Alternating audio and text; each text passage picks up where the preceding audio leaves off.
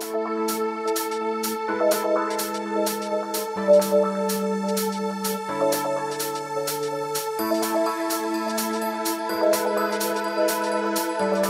great to be here and seeing places in the world that I would not have otherwise seen, and to meet the Swedish people and see your beautiful cities here has been lovely.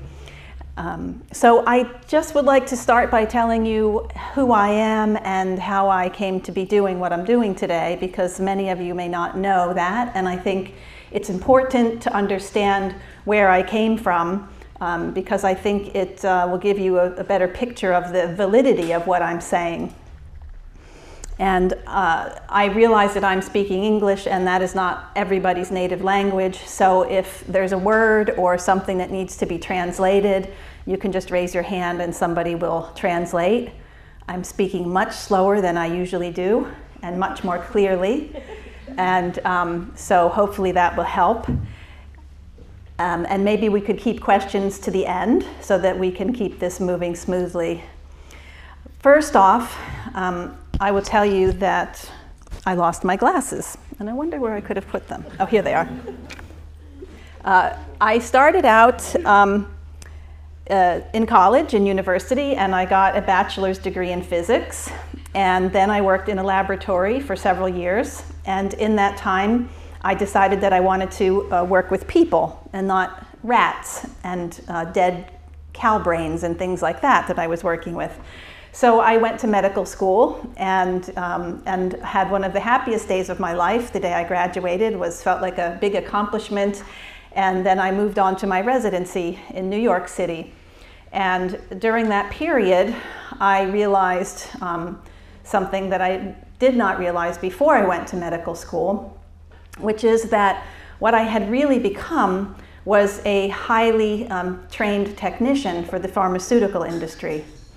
And this was saddening to me, because my original intention was to go and be able to heal people and cure their diseases and bring them to higher levels of health.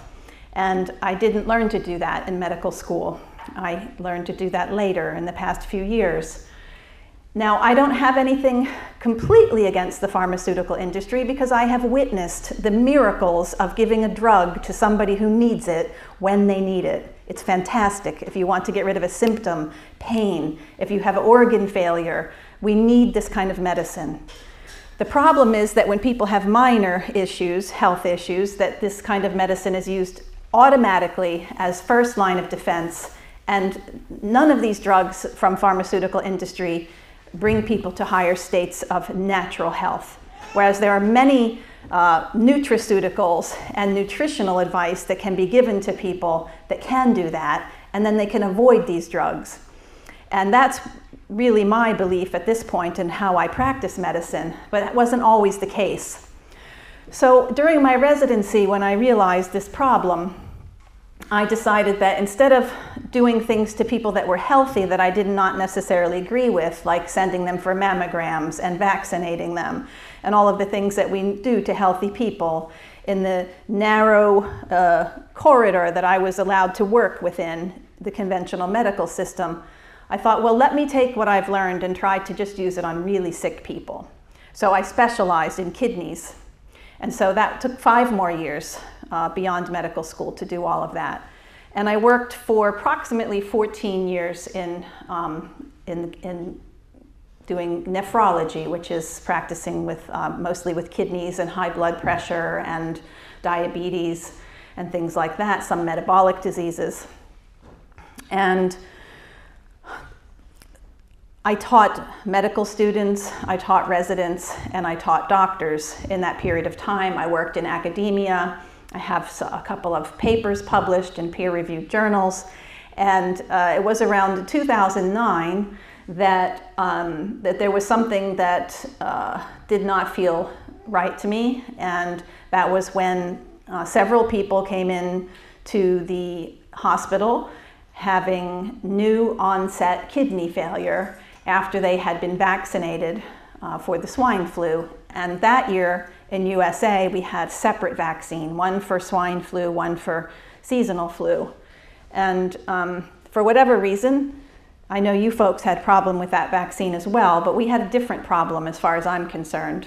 And that was people told me that they were fine until they had that vaccine. And then all of a sudden they had normal kidney function, and all of a sudden they now needed dialysis. And several people this happened with. And I thought, well, this is a problem that we need to investigate.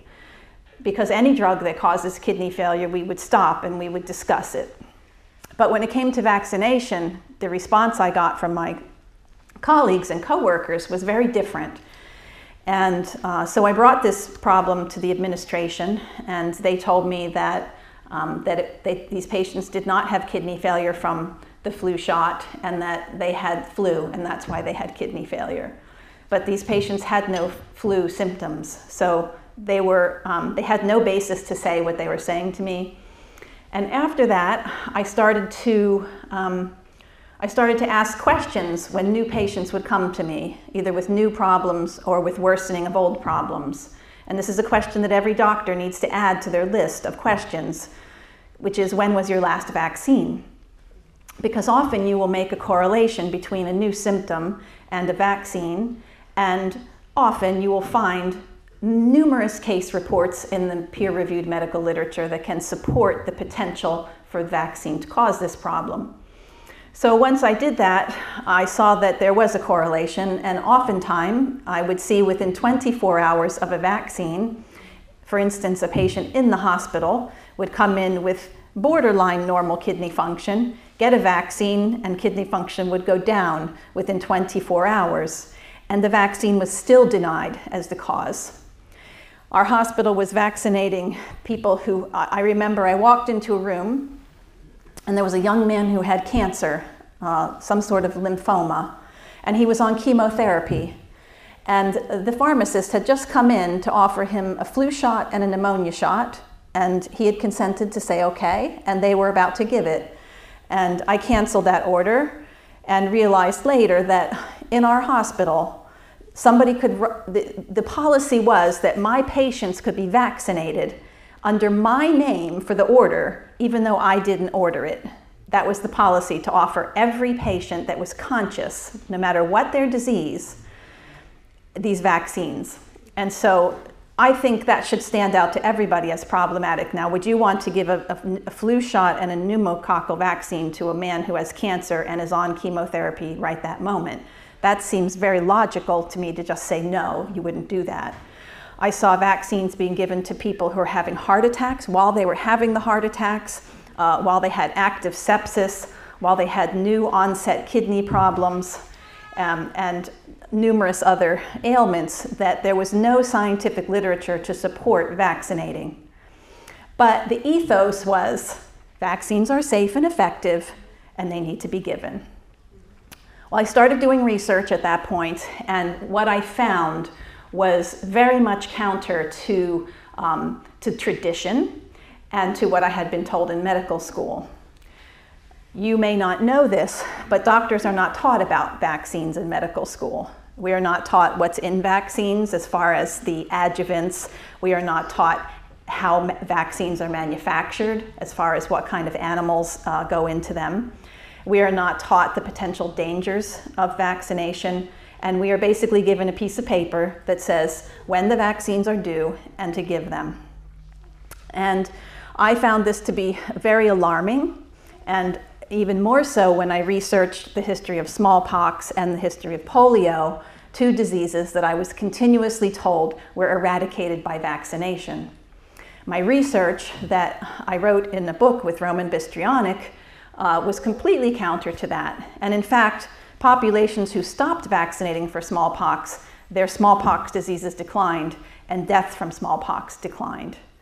And with the polio vaccine, the story is so complicated, but basically just saying that I today do not believe that the injected polio vaccine is the reason why we saw polio go away. It does not make polio go away at all. It can still be passed around through populations, and the polio is not what I once thought it was.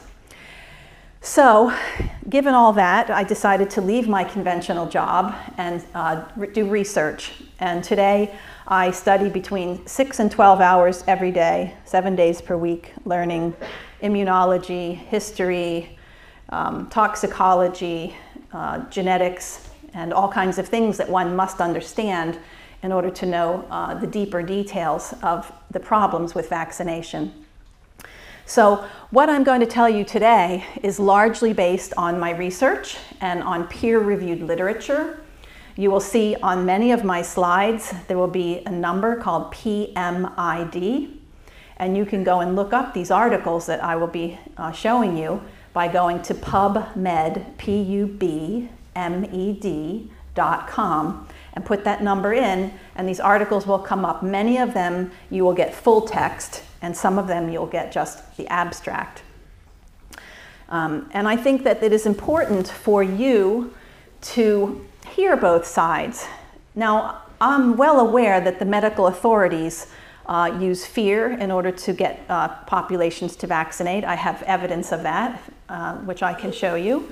I'm also well aware that they do not think that you should be educated and informed, but the authorities tell doctors to persuade you and to use fear if necessary, and to kick you out of their office if you will not vaccinate. And these are the kind of tactics and techniques that are used to get people to vaccinate themselves and their babies.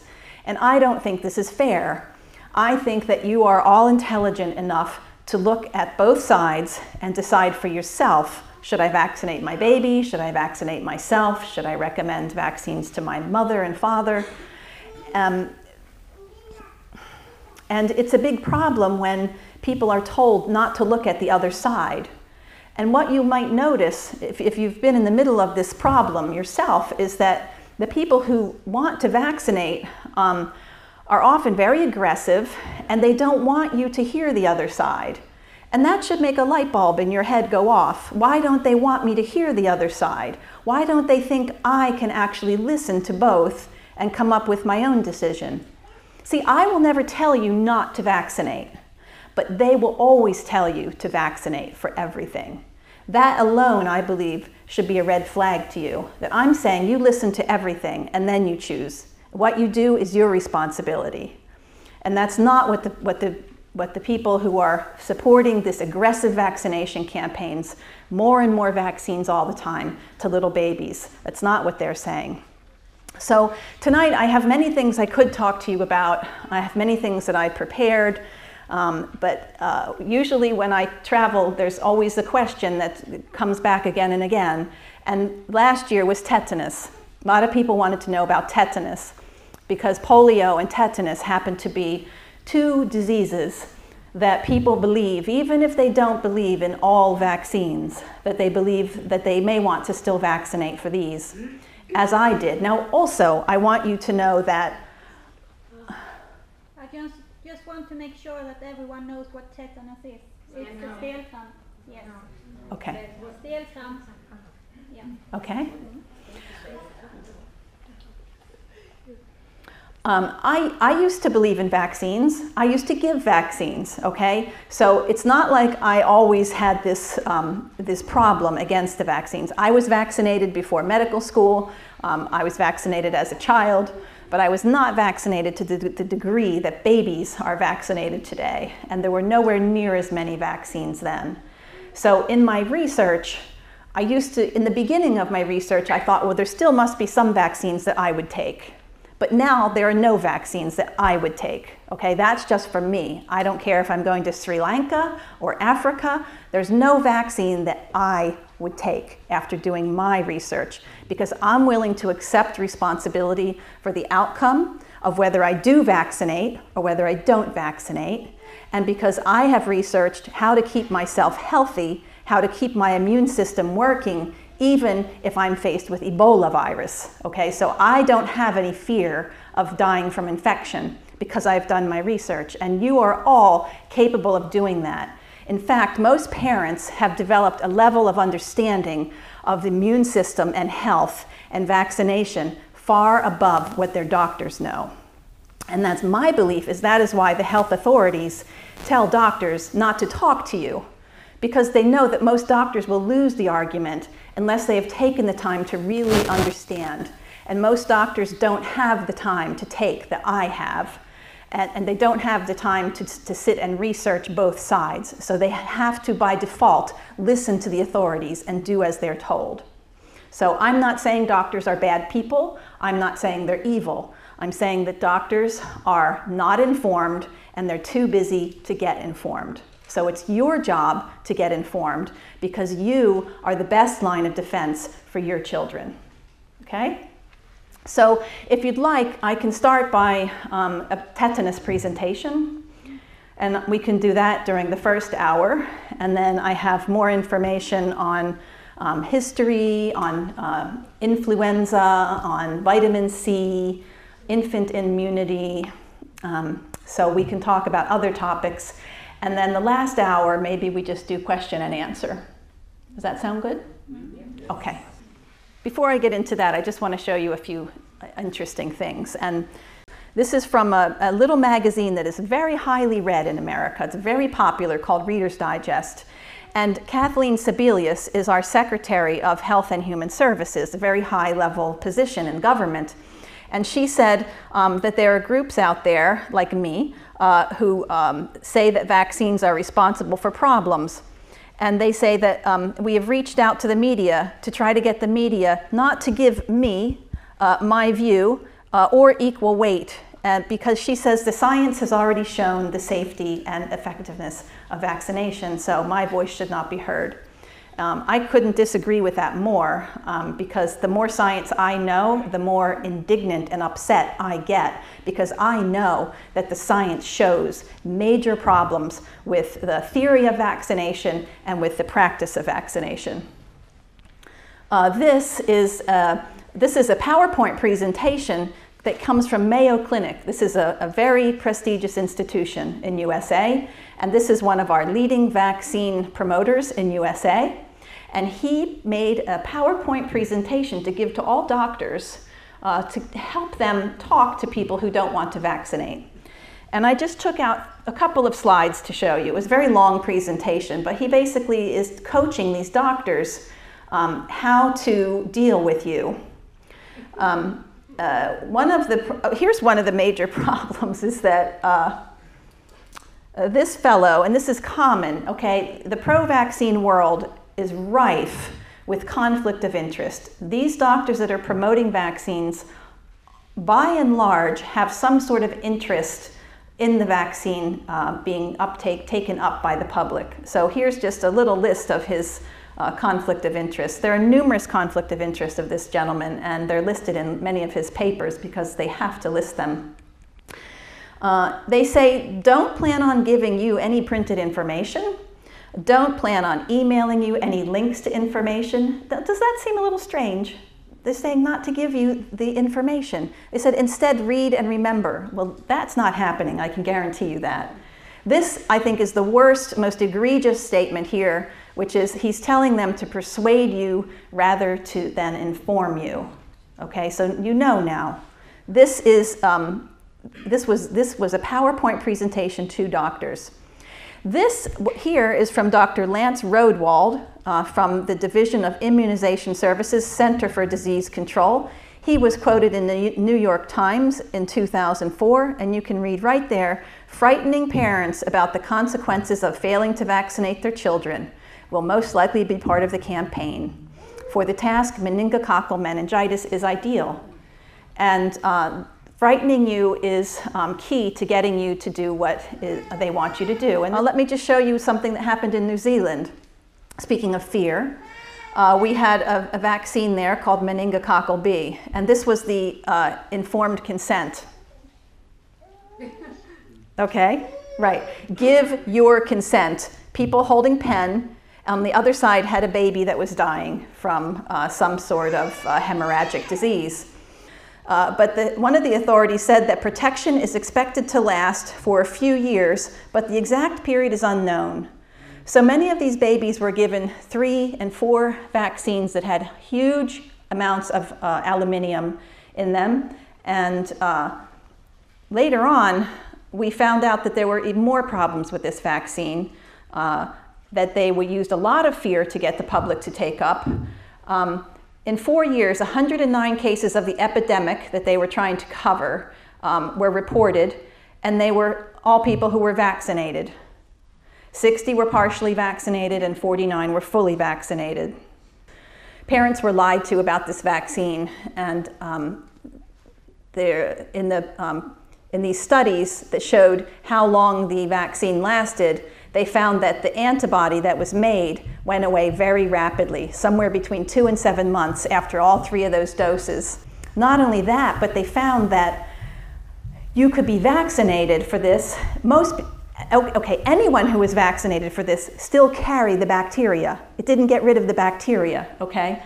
And so these doctors, here's another New Zealand Herald saying that it provided only short-term protection, and this doctor said parents should have been told more clearly about this. So this is the problem with being scared into doing something before you understand what's happening. This was an expensive lesson for New Zealand. Nowhere in the consent did it mention that immunity dropped below protective levels within 2 months. And the failure to inform parents at the time was disgraceful, according to writings in public in the New Zealand Herald. $200 million were put into this campaign. And after that, officials were determined to conceal anything that might cause unease, and everybody was just hush-hush about it. Well, I'd like to show you something else, and that is the data showed from 2006, 2007, 2008, there were 12 deaths from this particular bacteria, and every one of them was in a vaccinated child. Not a single one was in an unvaccinated child. Okay? So here we have the meningitis was coming down. Here's where they started vaccinating, and here we see what the death rate did after they began to vaccinate. This is what can happen when a population is frightened with pictures like this, thinking of your baby being that baby. We saw this happen in the 1950s with polio, and it will continue to happen. I guarantee you we will soon be seeing people dying of Ebola and pictures of them, whether it's Ebola or not, and we will be offered this vaccine. So we have to be very cautious when fear is used in a campaign, because the result is that we stop thinking. So we must always continue to think even in the presence of fear. Keep our minds open, read as much as you can, and continue to stay healthy, which is always the key to decreasing disease rates. And when I say to stay healthy, I mean nutritionally. I mean paying attention to what we're eating, paying attention that we have the right nutrients, that we're not eating lots of food that has no nutrient value, that we're not scared all the time, because fear, guess what fear does? It raises your cortisol levels and makes your immune system not function properly. Okay, so now on to tetanus, because I wanted to talk about fear, because this has long been the picture that is used to show you why you need to vaccinate your baby. This is untreated tetanus from 100, maybe 150 years ago. Tetanus is a terrible disease. We don't want it to happen to anybody, but what I'd like to show you today is how the idea that the vaccine is why we don't see very much of it, and that the vaccine is safe and effective, that none of those things is actually borne out in reality when we look at the science and the history. So I just want to tell you a little bit about the disease, because it comes from a bacteria. It's a special kind of bacteria, and this is what it looks like when it's in the soil. And it lives in the intestines of ruminant animals like cows and horses, and it comes out in the stool.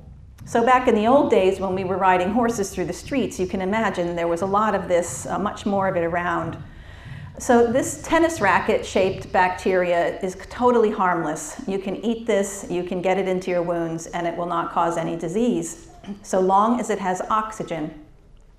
Once you deprive this of oxygen, this occurs, it shape shifts. This is a close-up, a really nasty little thing with all these flagelli, and it can move around. And some, but not all of the strains will produce a toxin, okay? And it's called tetanospasmin. And that, in very small doses, is highly toxic and can be lethal to the nervous system. And that's the basis of tetanus.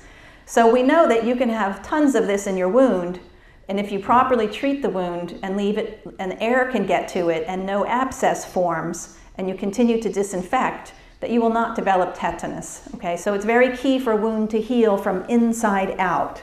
You don't want a wound to start to seal over on the outside before the inside is healed properly, because anything that's trapped under the skin will fester, there won't be enough air, and this susceptibility can happen. So I already told you where tetanus is most found, but we can also find it just about everywhere else in smaller concentrations. We find it in houses. We find it also in the past in some sterile cotton dressings from hospitals. 5 to 40% of the population carries tetanus in their stool and is not sick from it. The disease mostly happens in moist, warm climates near the equator, in undeveloped countries where there's livestock. This Dr. Holmes in 1940 wrote the textbook on these kinds of diseases. And what he said, something interesting that I highlighted, is that tetanus is not primarily a war disease, but it's a disease that claimed the greatest number of victims among women and children. Yet we see this man lying naked, in tetanospasm. That's the image we always see, but the truth is it was women and children. And sadly, the medical system was often the source of the infection. If you look at this paper from 1937, this doctor outlines that vaccination was often the preceding event before tetanus. Circumcision, medical dressings and sanitary towels, abortions, hysterectomies, and childbirth itself. Because if you know history, and we wrote about this in our book, that puerperal fever claimed thousands upon thousands of women, and it was completely avoidable if doctors had only washed their hands between going to the morgue and going to deliver babies. And there were doctors that were telling, there were 2 doctors in particular, one in Austria and one in USA, saying, please wash your hands with this special soap because we can get this problem down to almost 0. And they were laughed at and ridiculed. And both of them ended up leaving medicine. But later we found out that they were right. And all of these mothers could have survived, their babies would have survived, and the reverberation, the after effect of these mothers dying was huge upon society, because there were all these babies and children left without mothers, which increases disease rates, increases death rates. Okay, so let's look back at a little bit of history. This comes from Dr. Nelson, infectious disease book from 2005, and this comes out of a big institution in the United States. And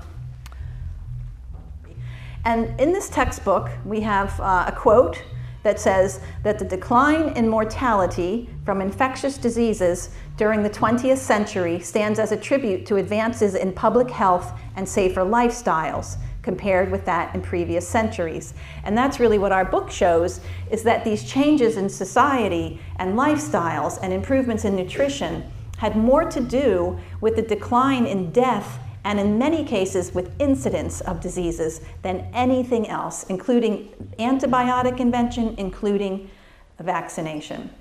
As proof, I'd like to show you some infectious diseases. This is the year 1900, this is the year 1935, and this is the year 1970. Let's look at how the death rate went down for these diseases.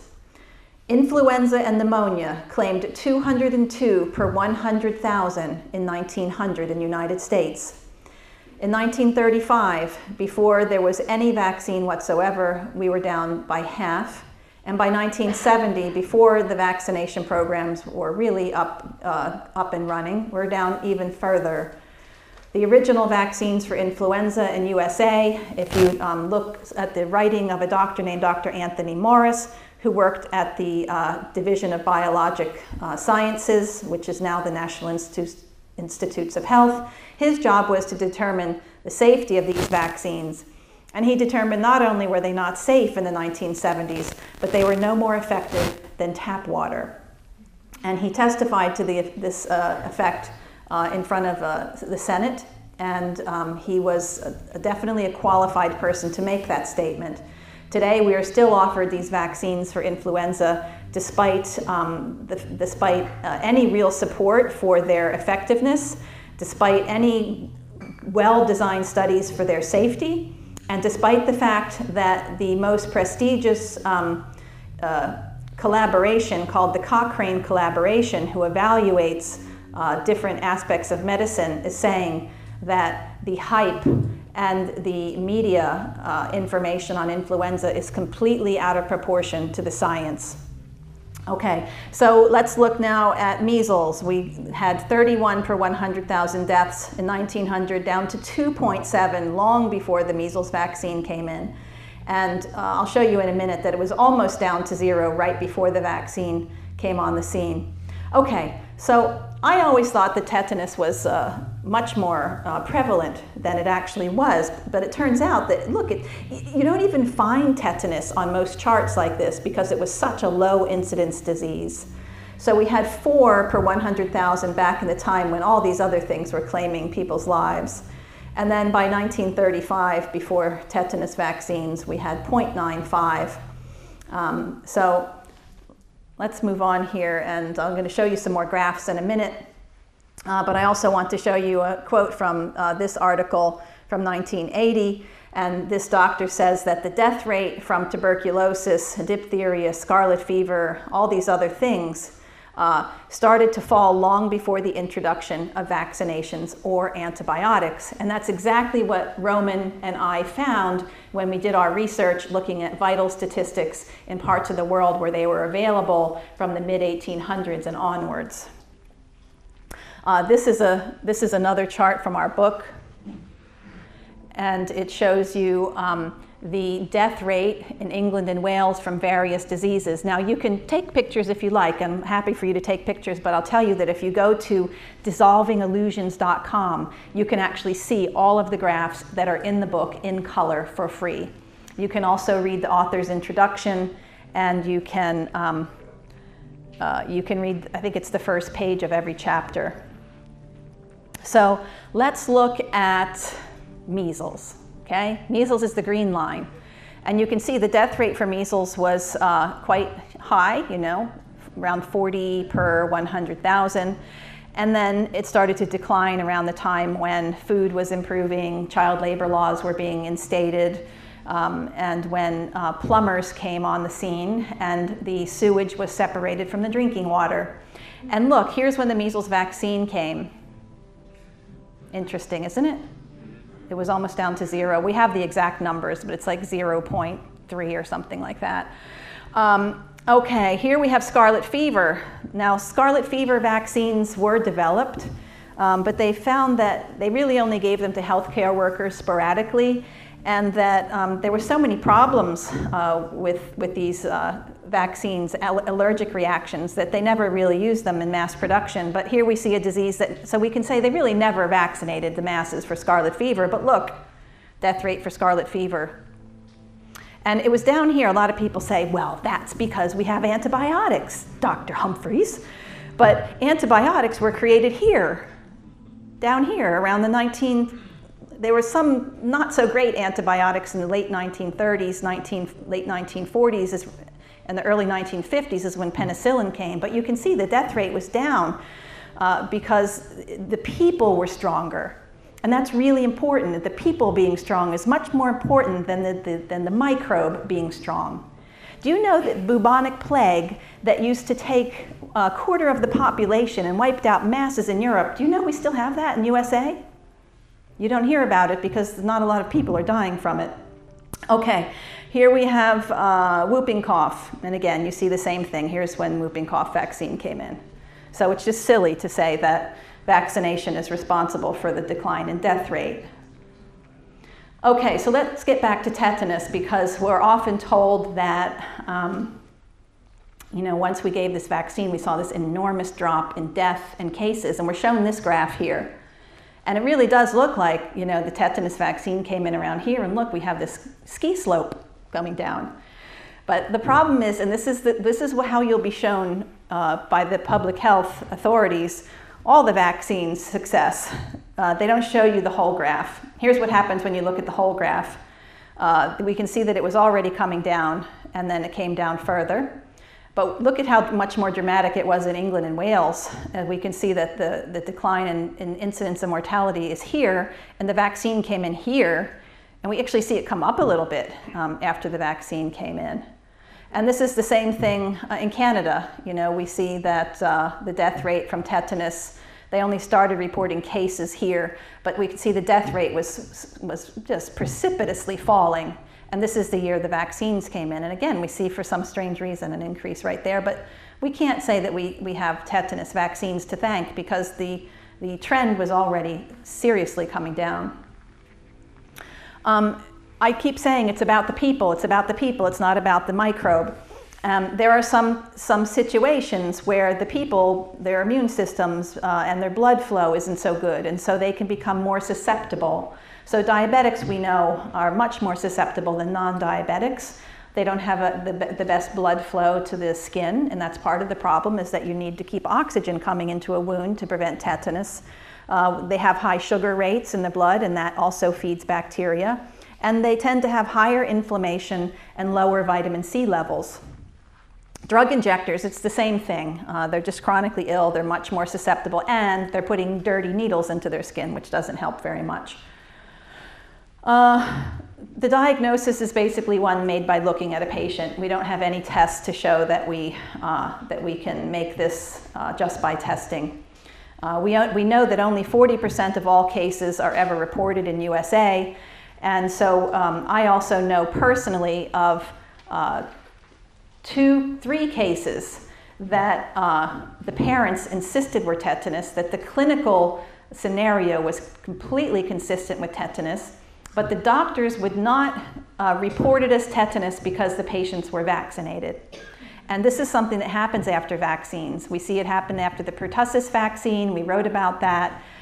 Things change. The diagnostic criteria often change after a vaccine is introduced, so that less cases get reported just because of that. But there's also bias not to report the vaccinated, or even to think that the vaccinated have the disease. And this is also written about in many medical journals, that we're missing tetanus cases because we don't think of it because of the vaccine. Well, because I've been to Finland twice, and because they first asked me for this, I looked up their history of tetanus. And since they're your neighbors, I think that's fair enough to show you. So let's look at this article from 1993. Is that me making is that background noise in the speakers? No, okay. Tell me if you hear, I feel like I'm hearing something. So there were 106 cases of tetanus between 1969 and 1985. 5 of them were children. 4 of them had received adequate vaccination against tetanus. So the point I'm making now is that this vaccine has never been, and still is not, anywhere close to a guarantee that your child will not develop tetanus. You have to do other things to work towards your child not getting tetanus. We hear, okay, another thing I want to tell you about is that you will be told the statistics on death rates. For instance, you'll be told how many children die every year of measles, and you'll be told that's why you need to get a measles vaccine. But what they won't tell you is that those deaths, by and large, are in Africa and countries where people are starving. The same goes with tetanus, is that we're told about all these deaths that are happening every year still from tetanus, but they're not here, and they're certainly not in babies. In Finland, the last case of baby tetanus was in 1915, and they did not start vaccinating babies until 1957. So after doing my research, it's my determination that there's no reason to give an infant a tetanus vaccine. Even if they worked, it's not necessary. Babies are not, the reason babies used to get this is because people didn't understand how to use sterility techniques and the cord. And so they were putting mud on it, or they weren't using proper surroundings, or the wrong dressings that had bacteria in them. So this isn't happening anymore.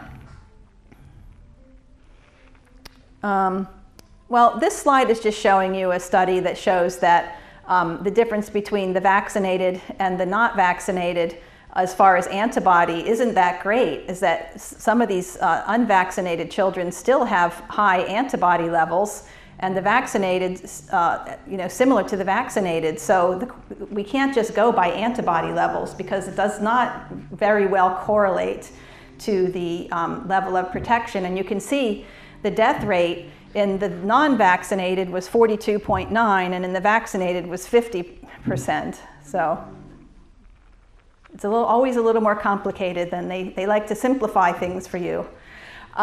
Okay, so we're often told about herd immunity. And you might be familiar with that term. Are you familiar? Okay, so that's basically saying that you're irresponsible if you don't vaccinate yourself or your child because you're putting other people at risk. Well, there's a few problems with that theory. One is that if people trust their vaccines, they shouldn't be worried about what you're doing. But even more problematic to me is the more I understand about vaccines, the more I understand that so many of the people that are vaccinated are actually developing the disease and then infecting other people, oftentimes shortly after they're vaccinated. You know, I used to think this didn't happen, but just recently I came across an article about cases in Croatia where these children were vaccinated for measles, mumps, rubella, and about a week after the vaccination they developed measles and infected other people. And the article said that in the past they would have never made the link that it was vaccine strain causing the infections, because they would have either called it another disease because the child was vaccinated, or they would have thought it was a wild vaccine, virus, not from the vaccine. But now that we have the ability to test, is it vaccine strain or is it wild, we're seeing that these vaccines can and do infect after these people are vaccinated. We know it happens with rotavirus, the swallowed virus that are given to infants, and we know that it happens with oral polio vaccines. We know it happens with measles, and it's always known it's happened with rubella. So when people want to use this herd immunity argument, it's really not very rational. And this concept of herd immunity really came from a time when people were not vaccinating. There was a doctor who looked at the populations, and he noticed that when 95% of the population of children below 15 had had measles, that epidemics were at a very low rate. And when that changed, when that dropped, then they would see some outbreaks. But it wasn't that people were dying left, right, and center, because as we know, the death rate went down not as a result of vaccination. So this concept of herd immunity does really not apply to vaccination for several reasons. One, I already told you, the vaccines can spread disease. But two, because if we just take measles, for instance, anybody here over the age of 70? Did you have measles growing up? Yes. And how was that for you? Well, I had measles, and I've read the notes my mother made at that time. Okay. And she wrote, MD had measles, and she wasn't too bad. And I called she called her friend to bring her daughter to me, so she could catch measles as well. That's what mothers did at that time. Measles parties, because they wanted to get it over with. She was a nurse. Yeah. My mother's friend was a nurse. Yeah. Very, very talented nurse, and she brought cod liver on. Thank you. I did not plant her in the audience. I want everybody to know that. But I know that there's always somebody over 70 in my audience, and they always say that same thing. Did you know anybody that went blind from measles? No. Did anybody you know went blind from measles? Never heard. Did you know of anybody who died from measles? Okay. All right, we're so far 100% on these questions. Cod liver oil has vitamin A, And it's been known about since the 1940s that that is key to recovery from measles, because for whatever reason, the measles virus makes the body consume enormous amounts of vitamin A. And without that, that's when you get this problem with the eyes. And the medical authorities used to say, what did they tell you? Just keep you in a dark room. But that's no cure for blindness or for photophobia. You have to treat the disease, not just put them in a dark room. So the vitamin A was very important. And today we now know that 400,000 units a day to someone who has measles makes a huge difference in the recovery time and in the rate of secondary infections. The other thing is that people were wanting their children to be infected with measles because they wanted to get it over with. It was a mild disease of limited duration. Our health authorities knew that and wrote about that before the vaccine was invented. But today, young people, I mean, can you imagine having your 1-year-old infected with measles? Doesn't that just make you feel horror? Now, why would that be? It's because of what you've heard and what you've read. Because after a vaccine is invented, there tends to be lots of reports of the bad things that can happen, like chickenpox, which anyone my age would have had chickenpox. But we're told in America that, that this is a very dangerous disease and people are dying of secondary staph infections. But problem is that doctors often give antibiotics and fever reducers to these problems, and that makes everything worse. I had another thought before I get to your question, which is that you had measles, you have 75 years worth of immunity. I was vaccinated. I probably don't have immunity to measles right now. So I am potentially more of a threat to the herd than you are.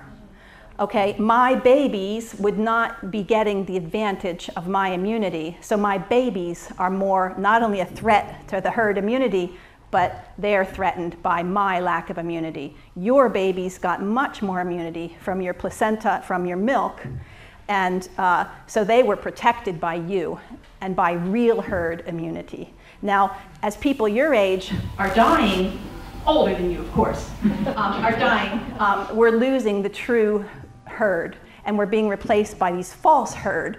And so they're telling us now that we need to revaccinate. But for tetanus, this can't happen, and that's because we will never get rid of the spores in the environment, and I cannot give you tetanus, so it's not contagious from person to person. What was your question? No, not a question. No, it was a lady back there. I just wanted to ask, I had measles when I was a child, and it went very well. But then I came to hospital for something different later, and I there shared a room with a girl that was 17, and she had brain damage, and they said that was from measles. I just wanted to... Yeah, well, see, measles has to be treated properly. That's part of the problem, is that, first of all, I would say, how many vaccines did that child have beforehand? I would say, did she get breastfed? I'd want to know that, because that's a huge deal when it comes to the development of our immunity. Breastfeeding not only helps the baby develop their immunity, but it makes you stronger even as an adult, okay? So, and I would want to know, did those doctors give that girl antibiotics when she had measles, which will basically disrupt the real immunity in the bowel because it napalms the bowel. And I would want to know if she got vitamin A and vitamin C. Now, those are things that I would ask of that person before I would automatically say that it was all because of a virus. Yeah, okay, I'm going to just keep going now because we can do the questions at the end. Okay, let's talk a little about the vaccine. I'm going to skip over a lot of these because I have about 150 slides.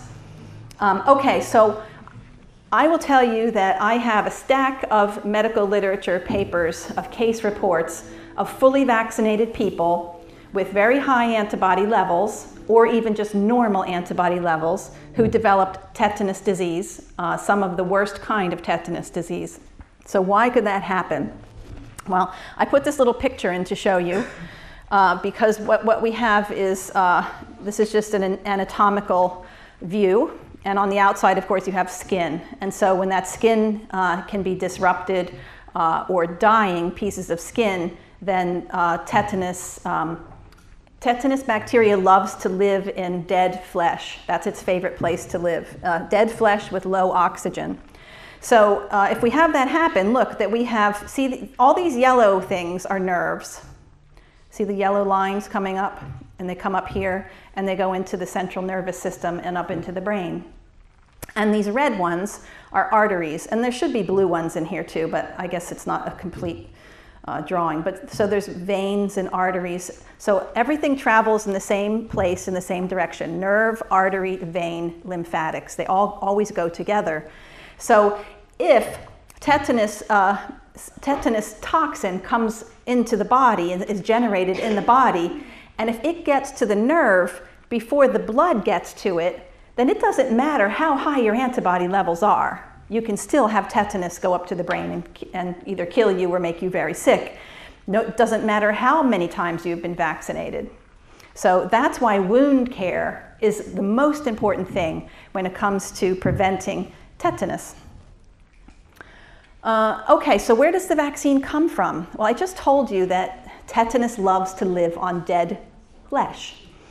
And I think it's important before you give a vaccine to your child to learn where they all come from, because it's nothing like what I used to think, and so maybe it's not what you used to think, but I used to think that they just somehow magically got a piece of bacteria or a piece of virus and put it in some salt water and injected it into me, and that was it. But in order to make a vaccine, you have to mass produce the virus or the bacteria or whatever microbe makes the toxin, in this case, tetanus bacteria. So they have to find a way to mass produce this tetanus bacteria without oxygen. So they basically take a beef heart or a piece of, cow meat, and they combine it with pancreas from another animal to dissolve it and put these cells on plates and let them grow. They don't have to do it this way anymore, but probably everybody in this room who is an adult was vaccinated with this kind of a vaccine. Today they have the ability to make them using soy and using non-animal, but they don't necessarily. They still use this technique. So the vaccines are made on rotten meat, heart, and with pancreas juice, and then they also have to keep these cells alive, and you can't keep them alive with vegetable juice, unfortunately. You have to put blood on them, and so they will get cow blood and cow albumin and make special solutions to keep these cells alive while they're making the bacteria that makes the toxin. Then they take the toxin and they have to deactivate it so that it doesn't kill you when they inject you with it. So they do that using formaldehyde, and that's how we get that. So in the end, what we end up with is traces of mercury still in there, good dose of aluminium in order to make you respond to the very tiny inactivated toxin, and formaldehyde. And you would think that it was just nice and pure and that's all we have, but we don't. What we find from this paper here, even in 2014, is that they're reporting that not only is there a lot of variability from batch to batch, meaning non-homogeneous, but it contains proteins from the culture medium, from the bacteria, and from degradation products. Degradation would mean your rotten meat here. Just very tiny amounts. They'll show you it's just very teeny tiny amounts, and that we shouldn't worry about that.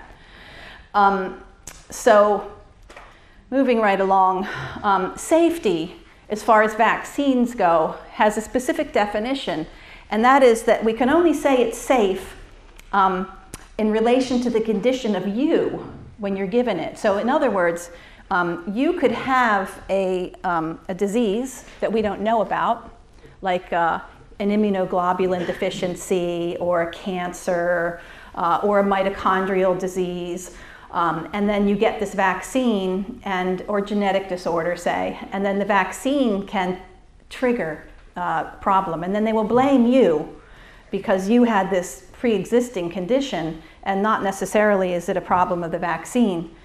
So this is something you should know about, and also that most of the time, at least in the beginning of vaccine trials, that they're tested on healthy people, that if you have anemia or you've recently had a blood transfusion or you're on certain medications, they won't take you in a trial for vaccine, but they'll still offer you the vaccine later after it comes to market. We have 0 placebo, saline-controlled safety and efficacy, meaning does it work, trials on humans or primates for tetanus. The basis of effectiveness for tetanus is based on history. It's based on the history of disease during wars, which I'm going to talk about next, on guinea pig tests, and on many assumptions. So here's what happened between World War I and World War II. In World War I, there were a report of 70 cases. I believe this was within, it's within a specific place. I believe this is United States data, okay? So we have 70 cases of tetanus World War I, 12 cases World War II. There were 500,000 wounds versus 3 million wounds. And so the rates were much higher during World War I than World War II. And we vaccinated our soldiers during World War II a lot. I mean, we vaccinated them when they enlisted. We vaccinated them every year. And we vaccinated them anytime they had a wound. So the assumption was that it must have been the vaccine that made everything better. So let's take a look at some of the data that we can find in prestigious medical journals, peer-reviewed medical journals. This one here in 1946 reported on European and African war campaigns of World War II. And they found that there was 22 cases in the vaccinated, 62 cases in the not vaccinated. But look at the death rate difference. There was an 87% death rate in those that were vaccinated and a 48% death rate in those that were not vaccinated. So again, what are we concerned about? The death rate or disease rate? I think we need to be concerned about both and be asking questions about both. But let's look at this. U.S. Army, World War II. There are 12 cases. And this paper shows you each case and how many times and when they were vaccinated. And of those 12 people, 7 of them were vaccinated. So why now? Let's go back to our world wars. World War I was fought using horses. The soldiers, the cavalry were a lot on horses. It was fought in areas of the world that it was lots of farmland, trenches, and so oftentimes the soldiers were covered in mud and water up to their hips. Medical care was not readily available to them, and antibiotics had not yet been invented. So there was a big difference in the stage, as we call it, between these two wars that would have put these soldiers at much higher risk to contract the bacteria and at susceptibility for developing disease from it. They're also, imagine the stress of being a soldier under those conditions. So World War II, they say, was a little more gentlemanly fought war in that there was less hand-to-hand combat. There were almost, I don't know how many horses, but there were nowhere near as many as there were in World War I. You know, we had by then motor cars and tanks and, boats as how some of the transportation occurred. And soldiers were not put into the same situation that they were in World War I. And we, at this point, had more medics on the field and better understanding of wound management. So I think we can't make the assumption that it was just the vaccine that made this big difference. Okay, I want to show you something I find interesting, and I'll tell you why. First off is that there are two branches of our immune system. Okay, so we don't have vaccines for every disease. We don't die from every disease. So we must have another ability to fight disease than just memory immunity, which is what vaccines are supposed to give you, is memory immunity in your blood. So you have a line of defense in your blood, cellular immunity, called innate immunity. And these are cells and some preformed antibodies, but they're non-specific, but they're cells that are ready to go on the attack. And then there's a branch of immunity called humoral immunity, and that has to do with antibody, which having preformed antibody. And what we find when we look at the response of these two arms of immunity after being vaccinated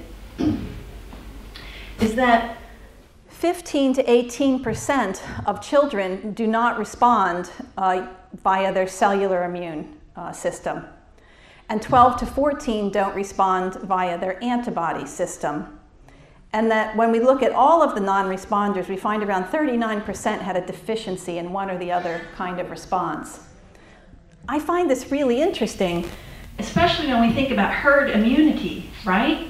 Because we're told that the 3 or 5% of the population that's not choosing to that's choosing to not vaccinate is putting the rest of the population at risk. But you can see here that for a disease that does have the potential to spread from person to person, that this group of people that was vaccinated is actually much higher, this group of people is much higher than the non-vaccinated children are. And because of the diseases like mumps or rubella, for instance, it's very common for children not to respond to the rubella vaccine. And if we have time, I'll show you the paper that talks about that. So it's not just the tetanus vaccines that children are not responding 100% or even close to 100%. We have another paper down here that talked about the fact that 95% of the population is vaccinated, but we're finding evidence of what they call protection only in the mid-80s, 80%. So these people are the kind of unknown non-immune, but that these people, we don't know that they're not immune, but they actually are not immune. We just assume they're immune. And that if they have a disease that looks like tetanus, they don't think it could be because they say they were vaccinated. So those are the people that don't respond. Now let's look at what can happen in children who do respond. Okay, so this study is important because what this scientist did is they, okay, I have to give you a little history, which is that there was a period of time recently where children in Africa were vaccinated for diphtheria, tetanus, and pertussis, and the death rate among the vaccinated was much higher for other diseases. And so these doctors said, well, let's look at what happens on a genetic level after we vaccinate a series of children. So today we have the ability to look at these sensitive and sophisticated genetic responses after vaccination. And we're told that vaccines are kind of one size fits all, that we give the same vaccine to everybody, and that everybody will have a similar response, at least to for hopefully being protected against the target. But what we don't hear is what else happens in the rest of the body after a vaccine. And what we can see here is that each one of these is a different girl. There were 8 girls that were vaccinated, and they looked to see genetically what proteins started to be made, because genes make proteins, okay? So after any kind of an intervention or an ingestion, something like this, we can see certain genes becoming activated. And it was, to me, quite alarming to see the different activations that happened. And this is an actual chart from the article, but I broke down, made it a little simpler so we can read it better. But what we found is that there were what I refer to as epigenetic alterations, because it's not a gene mutation, okay? What it is, it's a gene activation. So while we used to think that our genes are our destiny, we now know that they're not our destiny, that only a small percent of our genes dictates what happens to us. Our destiny is about what those genes are told to do. And what those genes are told to do has so much to do with what we're exposed to. So we know that, say, smoking, even eating rice can change your epigenetic profile. So any injection is sure to change the epigenetic profile. So what we find here is that and it happens by signaling, so think of the cell as a ball, and think of the genes on the inside of the ball. On the outside of the ball, there are around 2,000 receptors that respond to what's happening in the broth that cell is bathed in. So depending on what's hitting the outside of the cell, be it aluminium or formaldehyde or tetanus toxoid, we will see different signals go into the cell and different instructions will be given to the genes, which will make protein. Okay, that's how it works. So we see epigenetic alterations resulting in upregulation of genes that are associated with genetic disorders, cardiovascular disease, gastrointestinal disease, immunological disease, connective tissue disorders, developmental disorders. The list was very long, and these girls all responded differently to each other. And also, there are things called cytokines, which are chemicals in the blood that tell your cells how to respond during an infection. And they found that those cytokines were different in different girls as well. So there's a huge difference. If I was to vaccinate each one of you, the list of what genes would be upregulated would be different in each of you.